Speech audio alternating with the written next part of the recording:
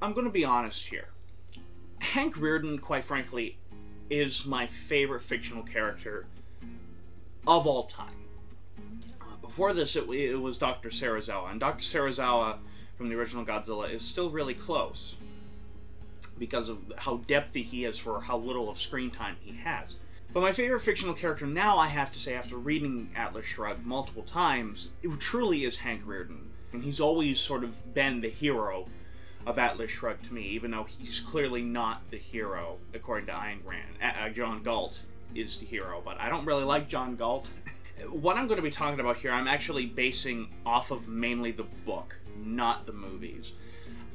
Specifically, like, in film 3, he's not even in it.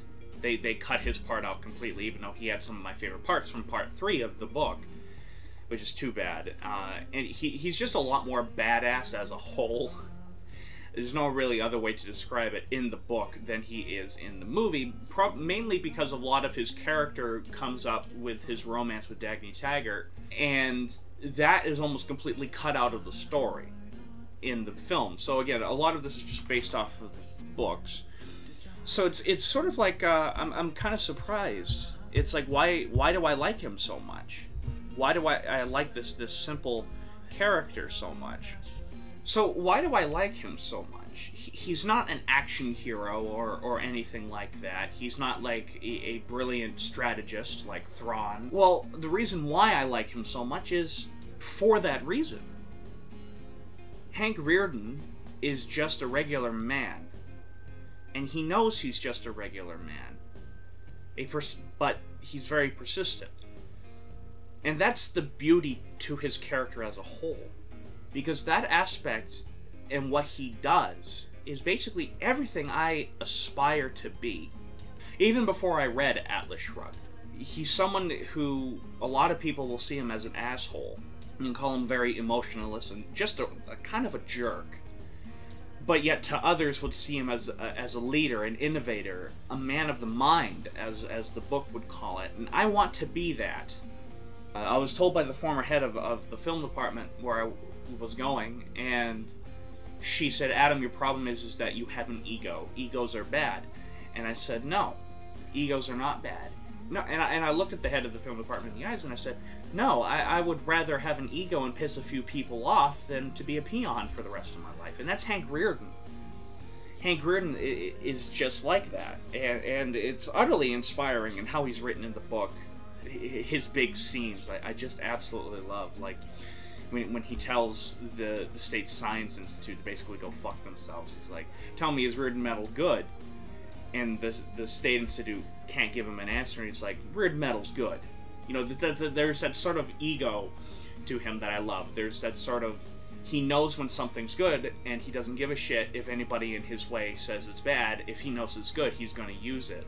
And he's going to try to sell it, he's going to try to profit from it. And I've always really liked that. My film, Which Way They Walk, the character Mr. Thompson, who unfortunately I played out of default more than that I wanted to play him, is heavily based off of Hank Rearden. Mr. Thompson is a flawed man who grows and learns who he truly is compared to the world around him, reality that exists in the world around him, and that's Hank Rearden in a nutshell. So Hank Rearden has inspired me in many ways, from business practices to, you know, how to look at life in many ways, and so on and so forth. And that's a lot more than a lot of, like, fictitious characters can do. You know, a lot of fictitious characters that I like, admittedly, I like because they have a lot of depth to them. And Hank Rearden certainly has a lot of depth to him, but he's more than that. This is literally somebody you can look up to and aspire to be, which is more than a lot of other, you know, characters. Rearden was not born a great man. Rearden made himself, which I love. This idea of you didn't make that, you know, President Obama's great saying during the 2012 election, is retarded to Hank Rearden, and it has always been stupid to me as well. That whole statement that you didn't make that. Yes, I did. You know, I'm the one that got the people together to make this film, or I was the one that worked hard and got those scholarships. You know, I earned it. Other people didn't do that. that it was all me. And Hank Rearden has that mentality in a nutshell, and I love it. How he looks at it, he's like, I am the reason I am here today. I am the reason why I'm growing. I'm the reason why I'm building my way to the top. For example, I made the movies I did, not somebody else. So this whole idea that, you know, like the Obamas and the Democrats are spreading, or the liberal progressives are spreading, that we all made it, is bullshit. To not only me, but Hank Rearden as well. He starts off working in a mine for iron ore, you know, which of course, you know, he builds up and everything like that. And it's hard work that most people would quit quickly. You know, most people would have left there, said that work was too hard, and they would quit, especially in that society that is described within the book as it's becoming more social and less, you know, fiscal. Well, he sees a lot of potential here to grow and, yes, become rich, to better himself. So he works and he works and he works, and over the course of several years, he starts climbing the ranks at this mine until one day he outright buys it. He buys the mine and renames it Rearden Steel, after himself, because he's, quite honestly and rightfully so, proud of his name. Now that's another problem that a lot of people would have with Hank Rearden as a character, is that he has an ego when it comes to his name. He's proud of his name. I've always scoffed at people who are like, how dare you name something after yourself? How dare you have pride in something that you're doing? How dare you love your name? And so on and so forth. And I've always scoffed at those people, you know, because I named my film production company AN Productions after myself because I'm proud of it. I'm proud of what I put out, even if it's crap. You know, I'm proud that I'm putting something out in general, and that, you know, some people are listening. And I'm proud of that. And I love them for that. You know, people like Roger Corman, the Corman Company, that's named after him, but people don't really complain about that. Tommy Wiseau Productions, people don't really complain about that. Well, they do, but you know what I mean. So I've always scoffed at people who just say that you should never name a company after yourself. And Hank Rearden, being very proud of his name, names his company Rearden Steel. He starts making steel and is rich because of his own hard work, which makes him even prouder. He's earned his money. To him, he's earned his money, which he clearly has in the context of the book. Though in the process, this pisses off those around him because they want a piece of him.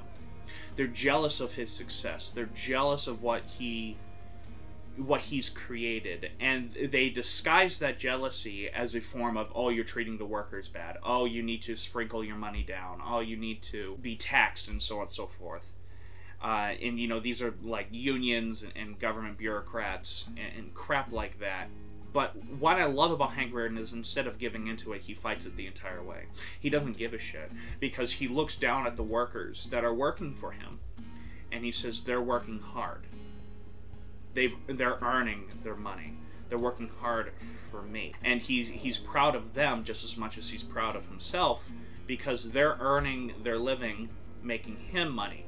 You see, that's the misconception of, you know, Hank Rearden in a nutshell. A lot of people see him as just this utter prick who literally is just thinking of himself, which that's, you know, the idea of objectivism, which is the idea that's promoted by Atlas Shrugged, is about selfishness. You put your own love above everyone else, your own self above everyone else, which I agree with completely. But yet another component of objectivism is you never expect the unearned. So he looks down at his workers in the mines, and they have earned everything they've got. They're earning their wages. And Hank Rearden does not want to fuck them over. Because, see, that goes against objectivism in a nutshell as well. You're fucking somebody over, which means that now you're going to start earning the unearned. So, because they're earning their living, and they're working for him, and they're working hard, he treats them well. Because if he didn't treat them well, then he would be earning money, and it would be unearned. I suppose the next thing in his life was that he wanted to achieve love. You know, after achieving success, after achieving the goal of becoming a mogul, of becoming almost a steel tycoon in the country, and so on and so forth, and even inventing his own steel, he wanted to achieve love, which love to me is something you do not achieve, you earn. which is one of the flaws of Hank Rearden, and that kind of comes up later. So, like, Hank Rearden, he's got his money, he's got his business, it's all going pretty good despite some unions wanting to shut him down, and he just doesn't give a shit. And he truly loves his business. He truly loves working with these people, and he truly loves earning his money. But it's nothing physical. You know, there's no body to come home to at night. There's no one to hold him. There's no one he can hold. There's no one at home, basically. So he marries this woman named Lillian, and I don't think Hank Rearden ever really loved her, and I don't think she ever really loved him. I believe she married him for his money and social status, and that's it. What he did get from her, though, is physical pleasure, you know, sex. But that's it.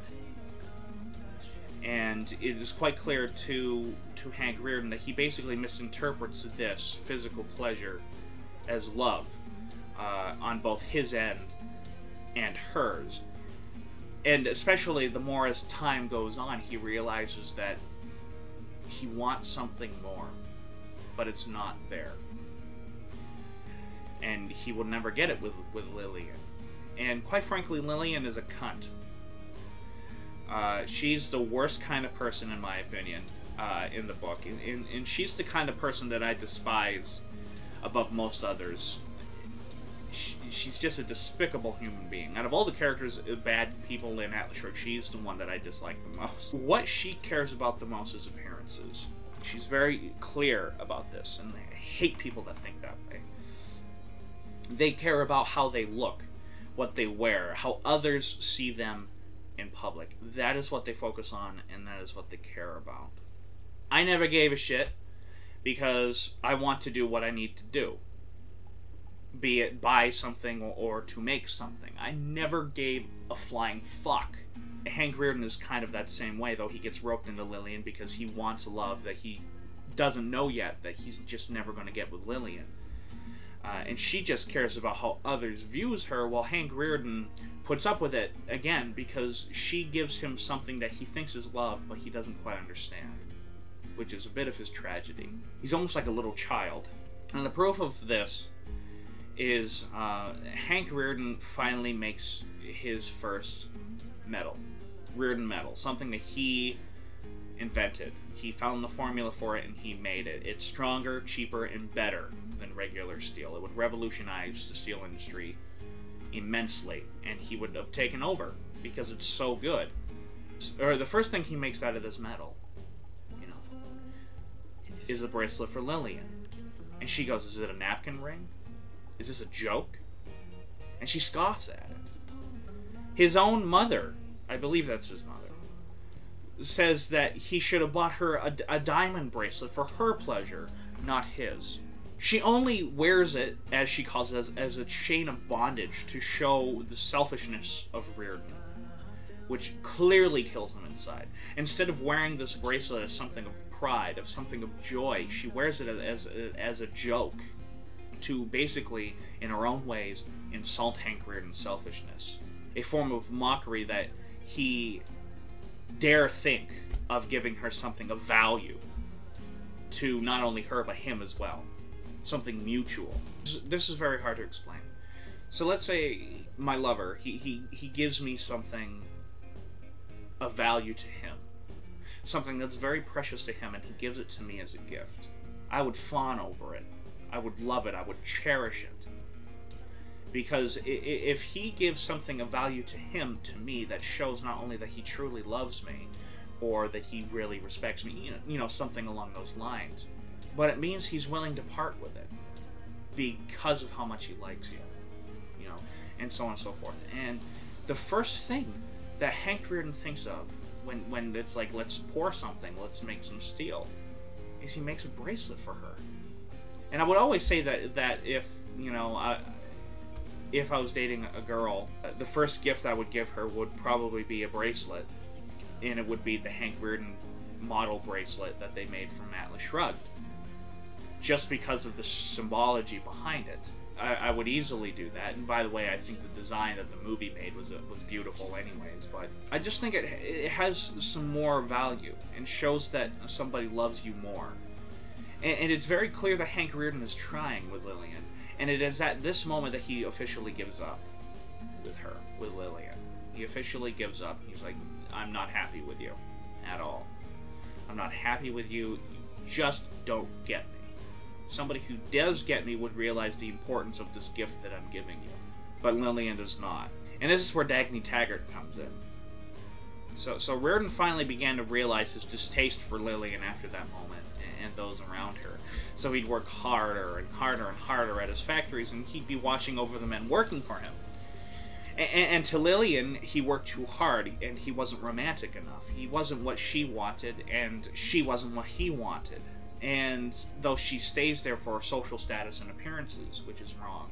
And the more Lillian wanted him, Hank Rearden, the more she pushed Rearden away, because her love was not the love Rearden craved. She wanted appearances, the appearance of love. He wanted love. Pure, selfish love. So, what was the one thing that he could go to escape, where he could literally feel that love? He can enjoy it. That was his work. Rearden genuinely loves his work. He loves his company. He loves the people working for him. He loves everything that has to do with Rearden Steel, which is very admirable. And so as Lillian tries to come after him, Rearden retreats to his job. He retreats to his work more and more and more. More longer and grueling hours, more staying in the office, and so on and so forth. It was the only thing in his life at this time that gave him this key element, and that is pure, unadulterated joy. He was working at that factory.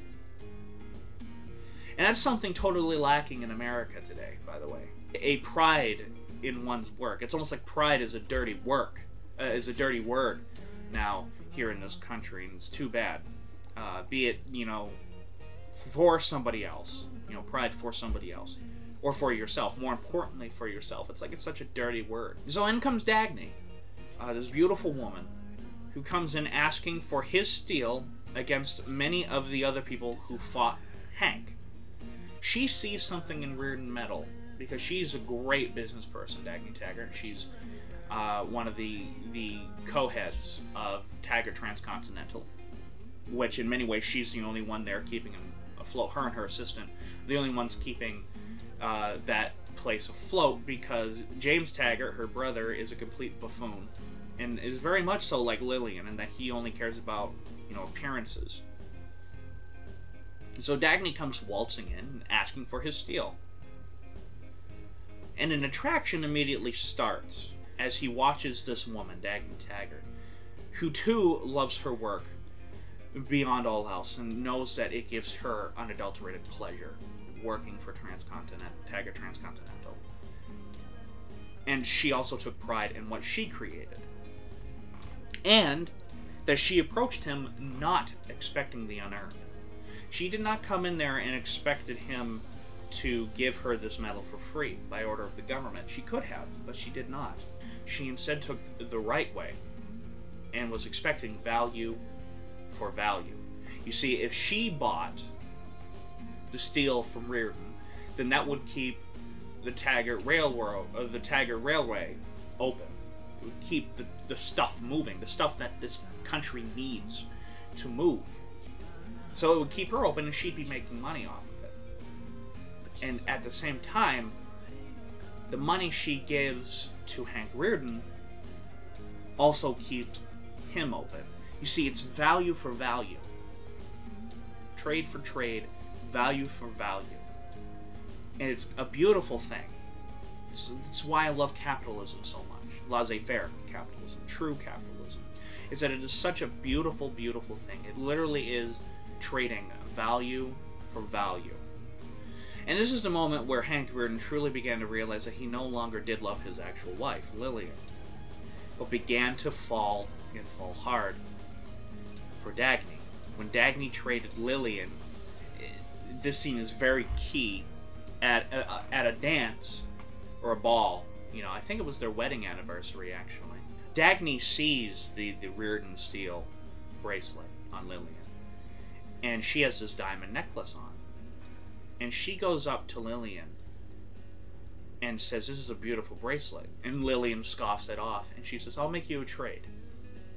this bracelet, this necklace, this diamond necklace, for that bracelet. And Lillian agrees, because to her, this is such a great trade-off. This crappy, quote-unquote, bracelet for this wonderful, beautiful diamond necklace. And so she takes it without hesitation. And immediately, Dagny puts on that bracelet. Hank Rearden realized, oh my god, I love this woman. I need this woman. I want this woman. I crave this woman. I crave everything of her, from her body to her mind to her heart. He wanted her. Because Dagny wore it with pride. Not as an insult to Rearden, like Lillian, but wore it with utter pride. And this kind of confused Rearden. You know, how he was feeling towards her, how he started thinking of her, and everything like that. He was married to his wife. You see, Hank Rearden has this idea of morality that is sort of admirable in many ways, but it ultimately leads to his downfall with Dagny. And so, yet here he is, you know, he feels like he has an obligation to his wife, because she's his wife, but yet here he is, basically pawning over Dagny. And he doesn't want to. Well, it's weird. He wants to, but there's something within him that keeps holding him back from her. And that's Lillian. So, eventually, after the success of the John Galt line, Dagny and Rearden end up sleeping together. To me, these two were meant for each other. And their chemistry together was so beautifully represented in every fucking scene that they were in. There were sparks flying, even before they realized they liked each other. Sparks were flying.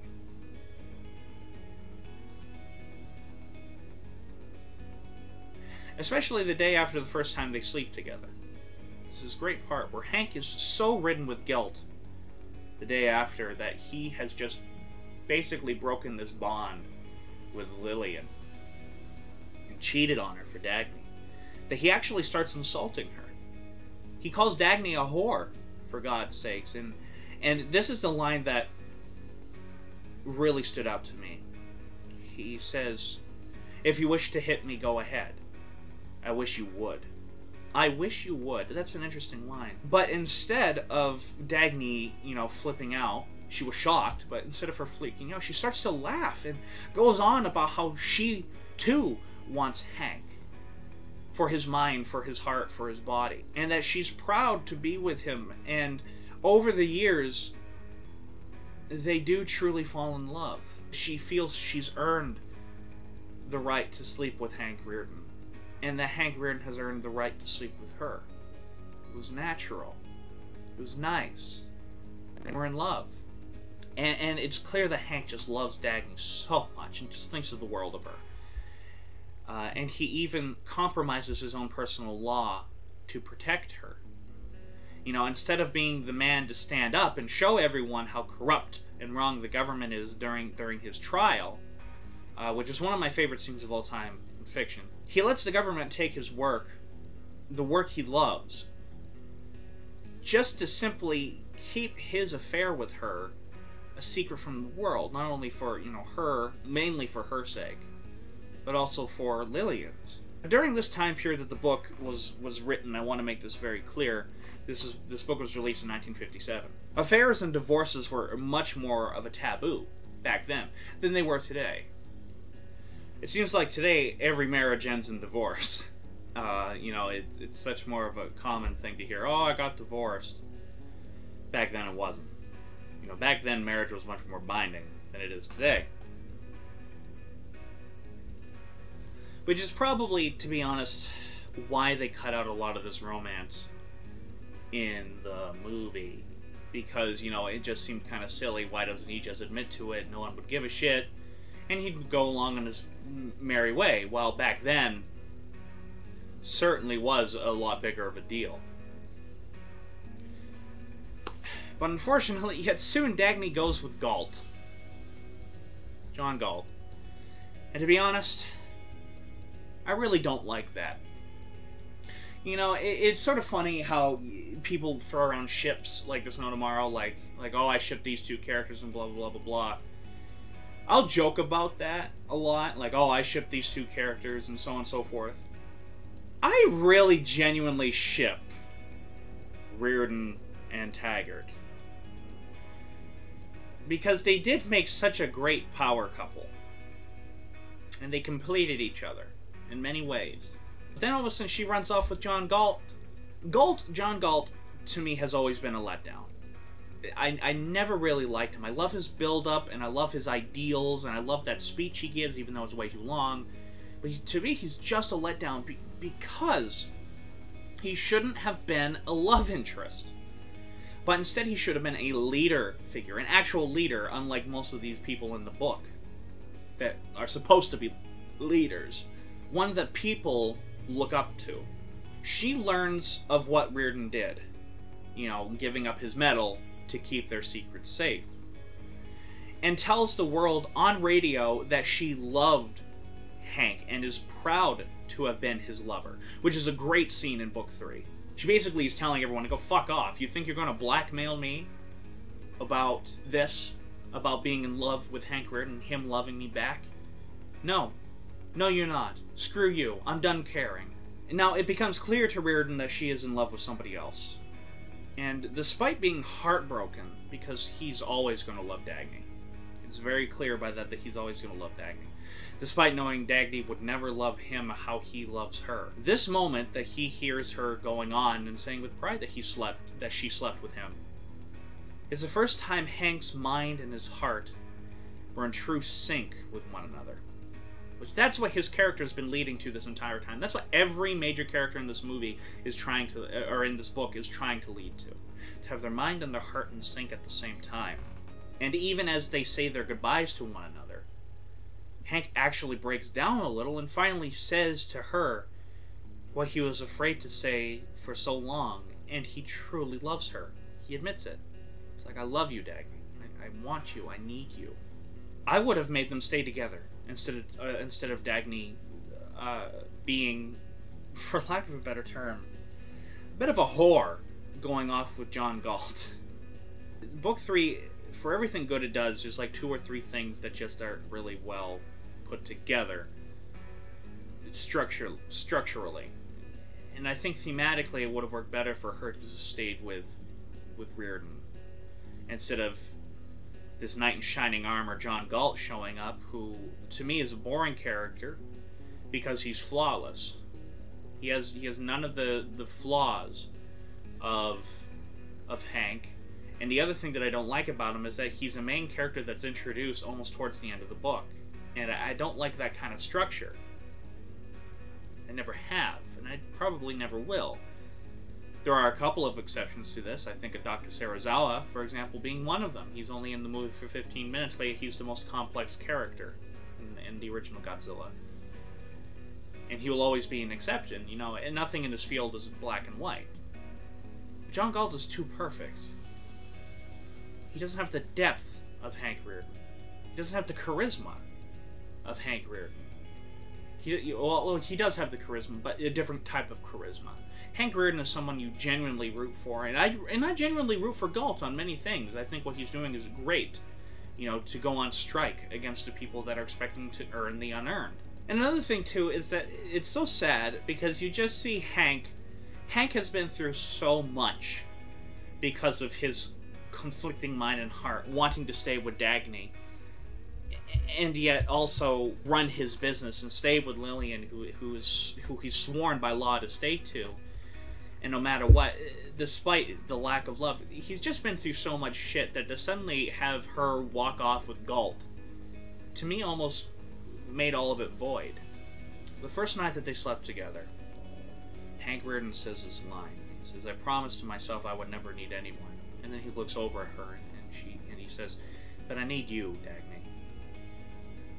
It's a great line, a great moment, and it says volume to who Hank is. A man truly afraid of the unknown and selfishness of their relationship. He wants Dagny so bad, and for a while, she wants him too.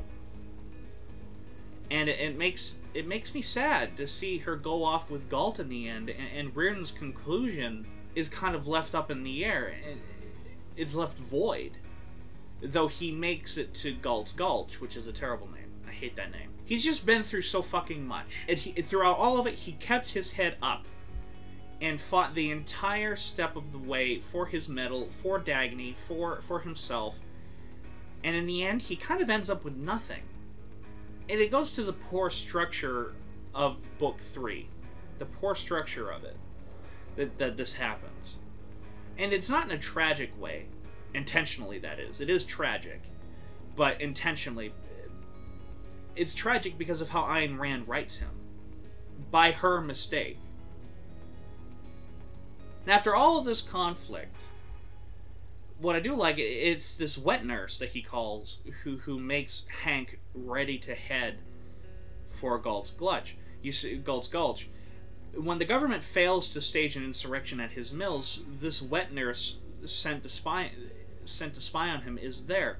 Now, before this, the person quits working for the government. You know, he was sent to spy on Hank and everything. He quits, this young man, and he begs Rearden for a job as a grunt work. He says he wants to earn his own money. He wants to earn his keep.